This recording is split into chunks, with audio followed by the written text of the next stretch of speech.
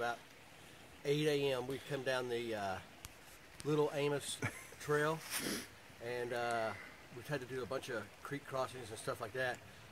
The temperature being 14 degrees, but it's been significantly different on how to hike and get back and through here. Just crossing the creeks and stuff, it's where it's so slippery and stuff. It's kind of dangerous. It makes for a totally different. It took us forever to get, and it's probably a like a 10-15 minute hike, and it probably took us 45 minutes. Yeah. So it's taking us a good little time, but you know, it's fun all in its all. Yeah. But we did a couple more cameras. This is another little spot where we put some, thinking we're going to get some maybe some coyote. We saw some coyote feces back there on the trail, not too far back from there.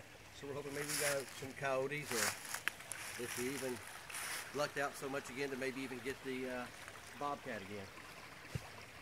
But pretty area, and it's just cold. But now that we've gotten moving, This it's a lot camera, better. the camera we had here is a little different. You want to tell them about that? This camera? Yeah, it's the one that, regards?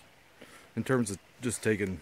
Oh, you do that. You're good at that. All right. This camera just takes pictures like I think we set it up for once a minute, did we?